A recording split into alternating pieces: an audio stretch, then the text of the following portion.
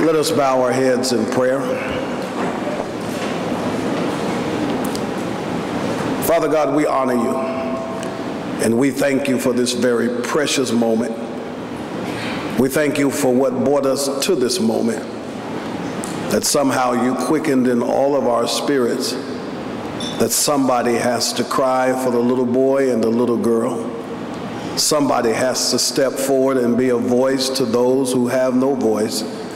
Someone has to step up and join hands with others to bring healing in mind and body and spirit, and to usher in hope, to usher in a future, to say that you have not been forgotten and we leave no one behind.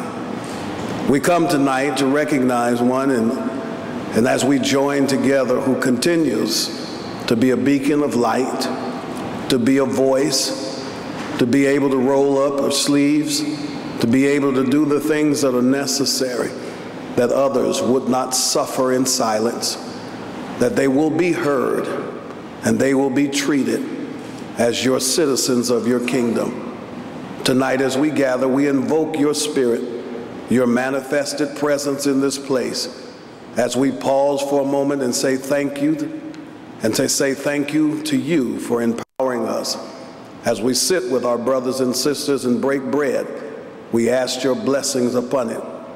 But as we pause this moment, it does not say that we stop, but we motivate one another to continue the fight, continue the struggle, and to represent and do all we can to make sure everyone is touched by your graciousness, everyone is touched by your healing, everyone is giving an opportunity to life and life abundantly, and we thank you for that.